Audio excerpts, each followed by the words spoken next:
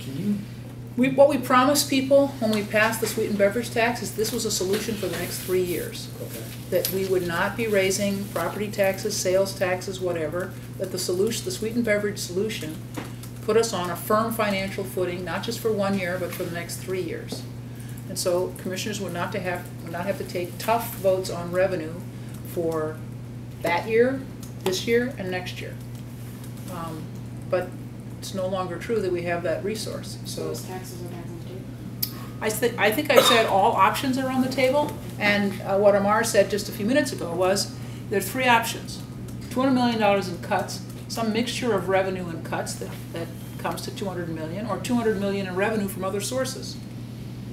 Those are the options. And do you have a preferred option? Of those options, do you have a preference?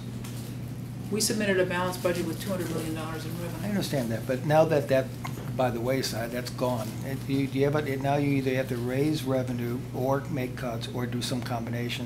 What's your personal preference? And well, I think you have to understand we've already made $150 million in cuts. yeah, but now you still have $200 million to go. What would you do?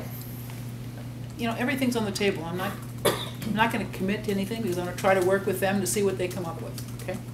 Well, just throwing out a crazy thought here that I can't believe. Isn't a property tax a fairer way to do this than a tax on a product or sales tax? I'm just asking.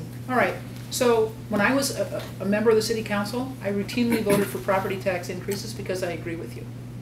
However, I spoke with every commissioner in the course of the budget process last year.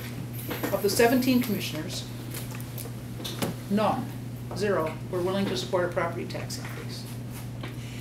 I proposed a sales tax. I laid some things on the table. Okay, first property taxes. Second, sales tax increase. 2 commissioners out of 17 suggested this would be a good idea. Only one of whom said she would vote for it. One of the Republicans suggested, why don't you just raise sales taxes? I said, would you vote for it? And he just put his head down. You know.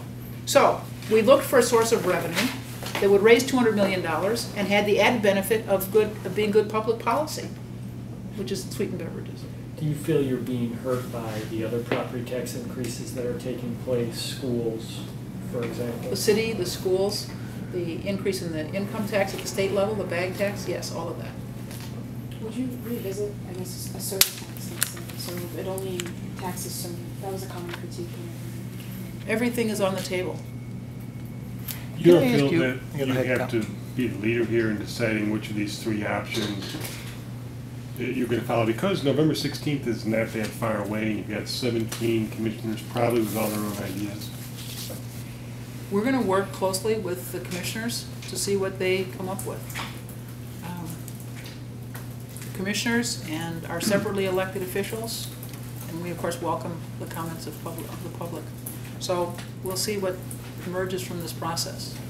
You know, this is historic. I mean, this is historically what happens in democracies. The executive submits the budget, and then the legislature amends, modifies, or whatever, and passes the budget. You know, I know that in a way it's a ship that sailed, but you know, when looking back, would you have done anything different with respect to the soda tax? I was just before I came here, I looked up Orange Crush at Walmart. I could buy it for $4.88. So the tax would have been a 39% tax on the Orange Crush, in addition to any other tax. And it reminded me once again why this was so unpopular. I'm not even sure it was so much that people didn't buy the argument it was for health purposes, but it was such a huge tax. And I'm wondering, looking back, you know, you're a very savvy politician. Would you have done anything differently? You know, we needed $200 million in revenue. I just described to you what I did when I talked to commissioners. Here are things that would raise $200 million. We could raise the property tax 200. We could raise the sales tax and get 200 million. We could raise the So that was the only option. Even now, that's well. The other option would have been to try to cobble together maybe half a dozen or a dozen different taxes and ask the commissioners to take tough votes on 6 or 7 different items. It seemed possible to ask them to take one tough vote. Okay. One tough vote. And again, just before we were looking at revenue options, the World Health Organization, will be happy to get you the report, came out suggesting that nations, local units of government, tax sweetened beverages because of the worldwide impact of obesity and diabetes and heart disease and tooth decay.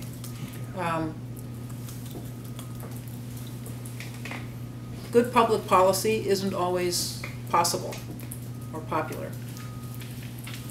But I think raising the revenue to support the services that we deliver in public health and our criminal justice system is the appropriate thing to do.